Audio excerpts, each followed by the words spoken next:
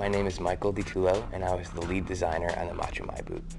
The goal was to make the lightest boxing boot on the market that was specific for a smaller, faster athlete that is typical on the Chinese boxing team.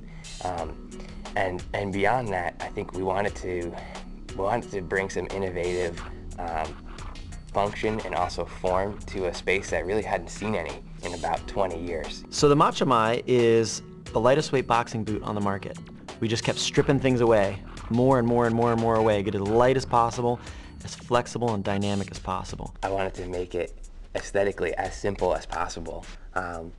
And in that way, I wanted it to be very kind of badass and intimidating because it was just so much different than any of the other athletes' boots. All these radiuses all through here are much more generous than your typical boxing boot. And again, it's more about that dynamic foot and moving side to side and using kind of the edges of your feet more than just the base at times.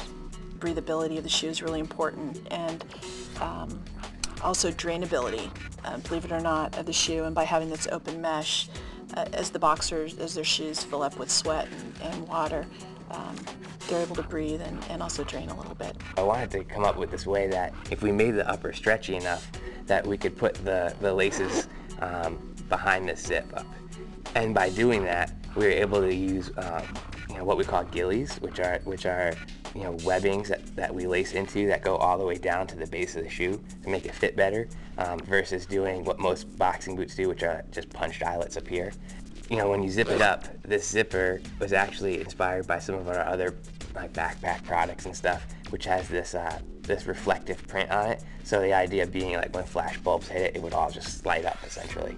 We did some sample fits with the Chinese team, and originally this boot is again designed specifically around them and their style originally, and we did some sample fits with them and they wouldn't give them back. They're like, yeah, we're wearing these now.